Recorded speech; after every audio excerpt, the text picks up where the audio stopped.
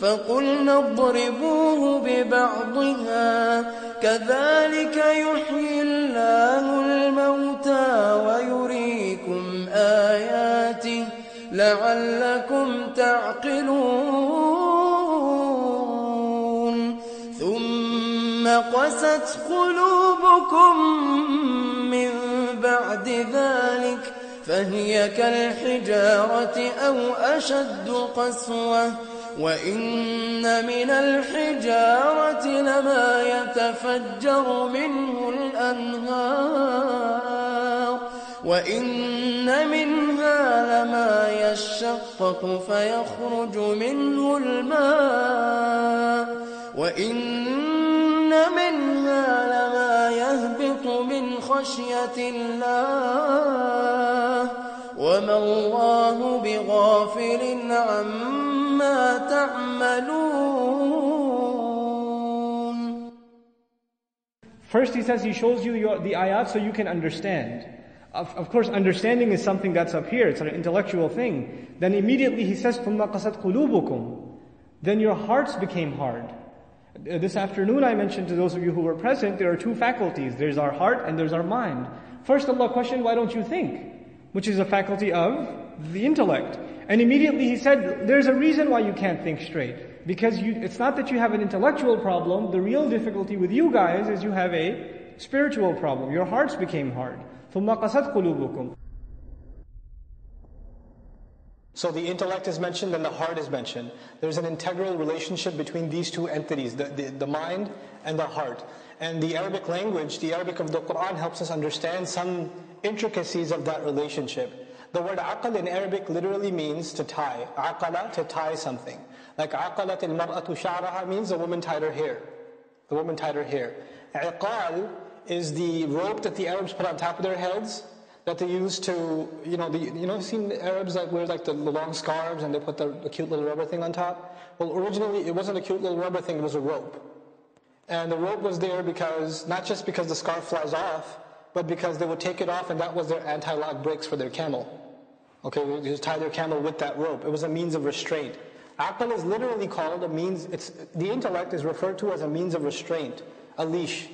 Why? Because your emotions want you to do something, your temptations, your sentiments want you to say something, but you hold yourself back when you use your intellect. What we learned from that also is, when you're overly angry, you can't think clearly. When your emotions are high, you can't think clearly. When you're overly sad, overly angry, overly scared, whenever any of those emotions are running high, your mind shuts off. You're not thinking straight. Aql is a means of restraint. In other words, to the Arabs, until you have your emotions under control, emotions to the Arabs are where, by the way? In the mind or in the heart? In the heart. Until your heart is in check, you can't use your mind properly. Our minds, they process things. We calculate with our mind. We analyze with our mind. We understand things with our mind. We memorize, we learn, things like that. We do this with our minds. And our minds progressively develop. In other words, the mind of a child that's 4 is less advanced. And when he becomes 6 or 7 or 8 or 10, it starts getting more and more advanced. And when that same person becomes 20, their mind has matured. And when they become 30 and 40, it's matured even more. So the mind is something that's constantly growing and maturing. And learning more and more, acquiring more and more. However, the heart is a different kind of entity. The heart doesn't mature or grow, the heart fluctuates. Some days you'll have really good days as far as remembering Allah and being cautious of Allah, and other days will be really bad.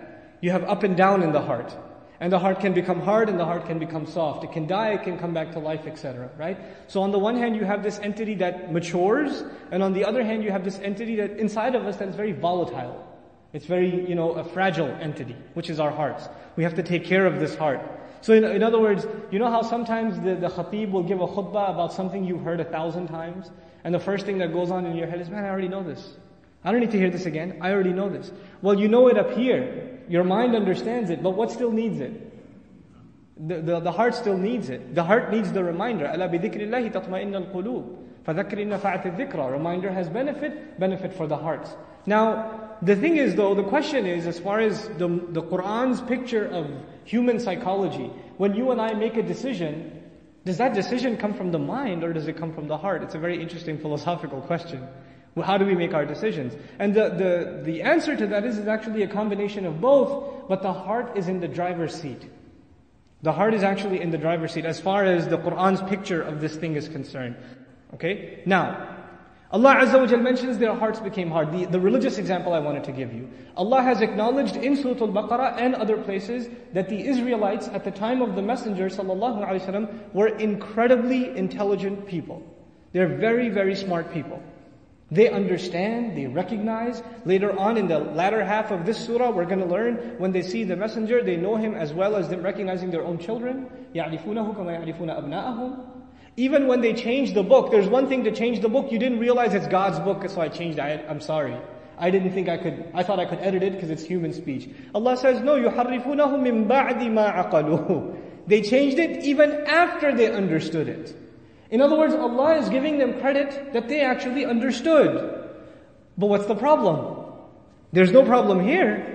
Actually, we even have hadith narrations where the rabbi sent his son to meet the Messenger of Allah ﷺ. Go find out if he's the one being promised in our books. So he spends time with the Messenger and comes back and he says, so what did you find? He says, there's no doubt about it, that's the guy. That's the final messenger. And they both swear, we swear till our death we will oppose him. Right? Because their heart is not willing to accept a Gentile. A child of Ismail alayhi salam is not willing to accept it. So Allah says, now at the end of all of this, you understood that He's Allah's messenger. You understood Allah gives life back, after death. You understood that it can only be Allah who parts the water so you can cross. You understood that the water coming out of the boulder can only be from Allah. But that was all up here. It never entered where?